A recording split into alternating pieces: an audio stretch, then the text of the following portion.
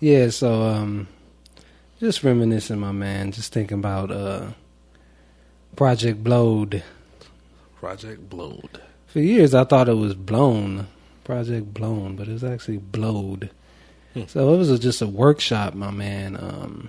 Ben Caldwell, this elder, had put together a space where we can practice hip hop. You know, just an insightful dude. So after we come from Good Life Cafe, which was an open mic, but there was no cursing allowed. You know what I'm saying? Like the elder had it right. Yeah.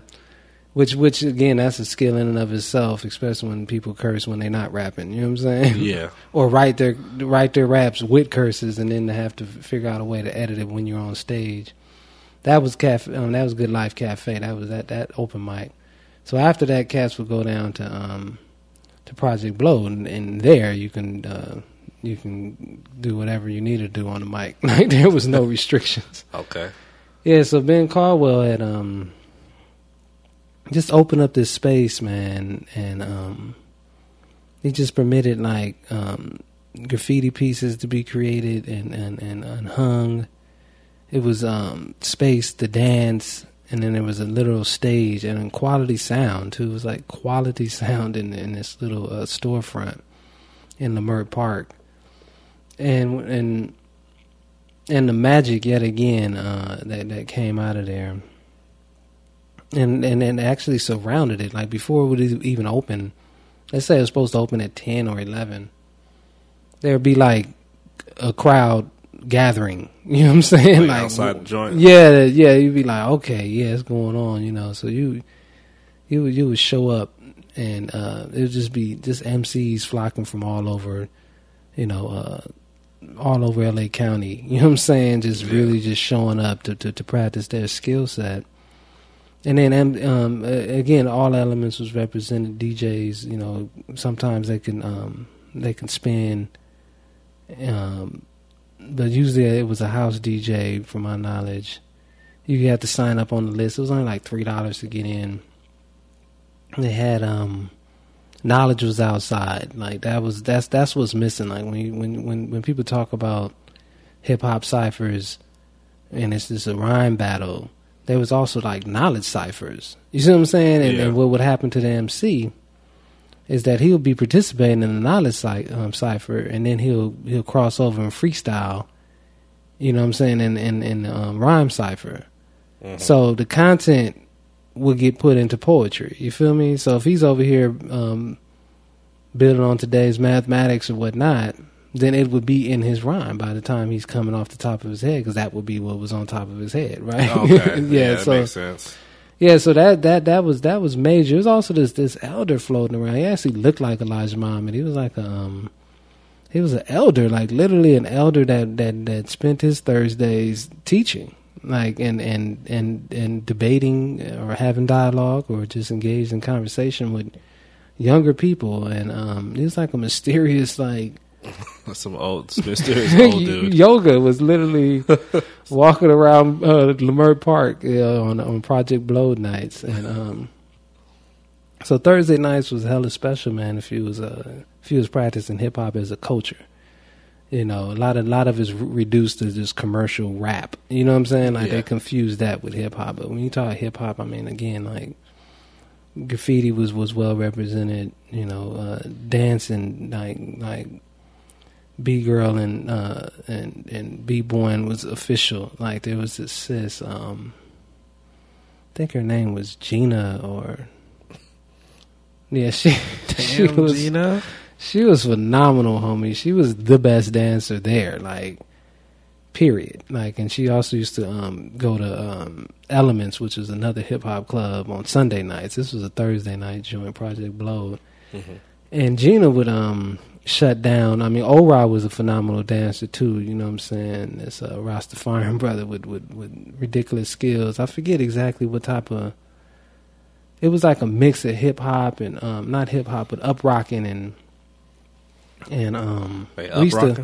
we used to call it housing, probably like a year or two before, but I don't know what they called their own craft. You know what I'm saying? But these cats they would be a dance circle, like freestyling on the stage, DJing on the stage, and then like open fucking like dance battles, just like beautiful, man. Like graffiti featured on the stage, you understand me? And then it was just open to the youth, man. Just this elder was wise enough to say the youth need a safe space to practice their craft.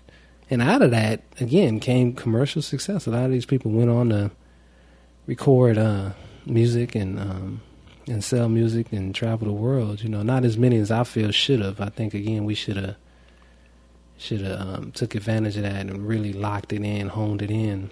Yeah.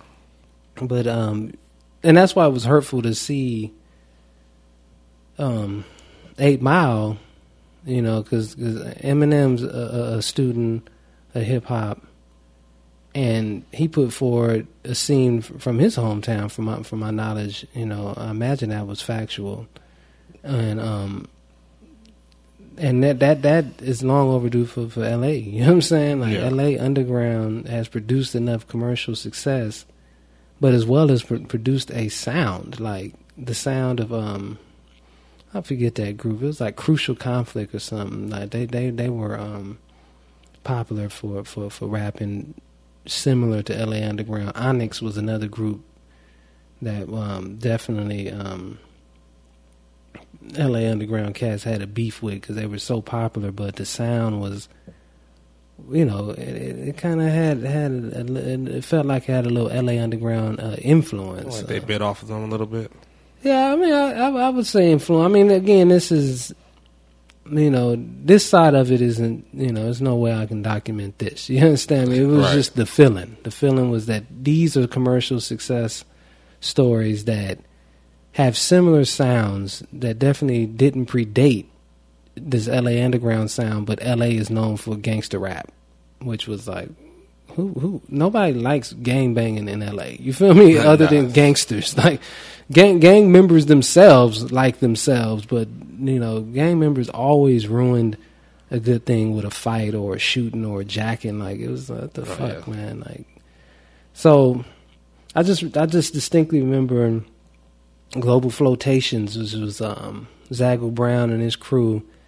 These cats went on, I mean, a few of them, they do producing and things all behind the scenes, probably on that festival circuit now, but at the time they were selling mixed tapes, and it was just like so organic, my man, so beautiful just to see this entrepreneurial spirit, this hustle, this grind for this craft. Like, you know what I'm saying? Just some early, just new mixtape, you know, Global Flotations. And then the name, I mean, just check that out, that Global Flotations. Like, that shit was killer. We had 2,000 crows floating around. These cats was dope. It was a clan of MCs, you feel me? Different groups came together to Racist Spades was one of them back in the day. You know what I'm saying? Racist Spades. Yeah, Gizmo and I forget the name of his crew right now. Funky Dialect. You know what I'm saying? These cats had like St. Ives deals and all types of things. Just sponsorship. Underground MCs, like trying to figure it out. J-Smoov, he was an MC as well, but he was a businessman. He's a good dude, you know, solid dude. Was the face of Project Blow, the business side for years, and maybe still that. You know what I'm saying? Like he's a solid man. Orko the Alien was another.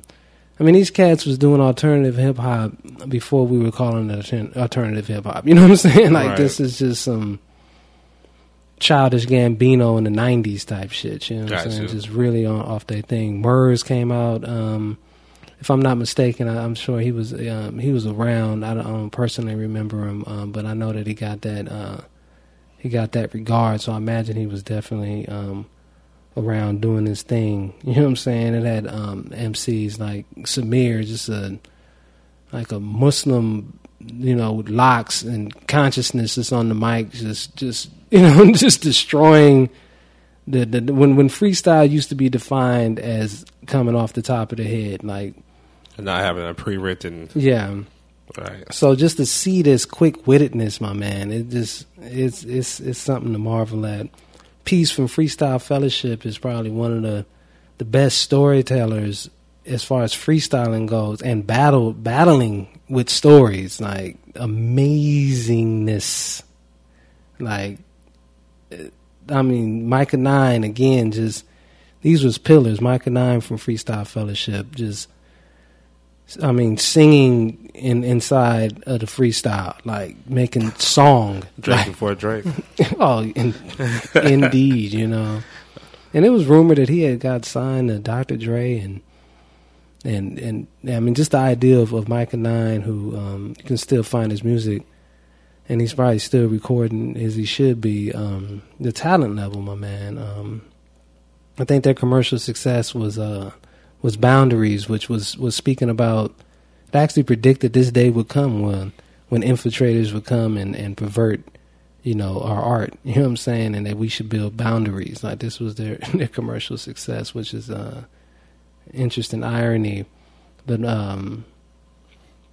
so do you think the LA Underground, Hip Hop Underground, kind of didn't get as much shine just because it was boxed in by the label of gangster rap?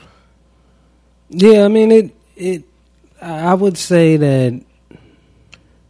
I mean, not having the tools that we have today with the access to technology. So since you would have to get a deal or have at least a mainstream hit. So if you know, your alternative and the corporations are trying to push gangster rap because that's what's hot right now. Yeah, I mean, again, I wasn't one of the signed MCs. You see what I'm saying? Right. You have to ask them. I mean, I'm sure their story is being told. It may be a Project Blowed documentary out there. I know there's a Good Life documentary that a lot of people carry over, but I know that there was moments. I mean, there was moments of commercial success, so they definitely was checking. The Skilo is from you know, is L.A. Underground, and he had, like, they you know, they compare him to Eminem in regards to Eminem copying his style and positioning himself to be a commercial success. You feel me? So yeah. they had success. Volume 10, again, like being sampled by Outkast. You know what I'm saying? Like, these are major, you know, acknowledgments. You know what I'm saying? Right. But what stopped them? I don't know if they didn't know how to market them after a while, or labels closed, because there's a lot of, you know, bandits. You know what I'm saying? As I guess in every industry, there's always a pirate ship that's going, oh, I can do this and then they'll rob you or tie you up in some contract. Yeah. But no, I just feel like there is a misconception that true hip hop did not exist in LA beyond gangster rap and crip walking. Right. And that's an insult for those of us that actually, you know, was developing graffiti, pop dance, pop locking and break dancing moves. Like, we was evolving in all the elements aside from just gang banging. You feel me? Yeah. So yeah, when I hear people talk about it, I hear them talking about like New York rap. Then they skip over this LA Underground and they go straight to the West Coast gangster rap. Oh yeah, I mean that because it was commercially successful. And then it slides down to the South with their. But when you go up to up north, I mean they allowed the hieroglyphics, for instance. They had that hit 93 to Infinity. I guess they knew that, you know, they knew things would change. You feel me? And they put it in the actual title. But what's interesting is that even when you go up north, you hear emphasis on the gangster rap up north. You know what I'm saying? It's almost like, okay, here's this creative group, this body of work that they're creating is now just drowned out by Eazy-E. Like, get the fuck out of here. Geeks and Goons.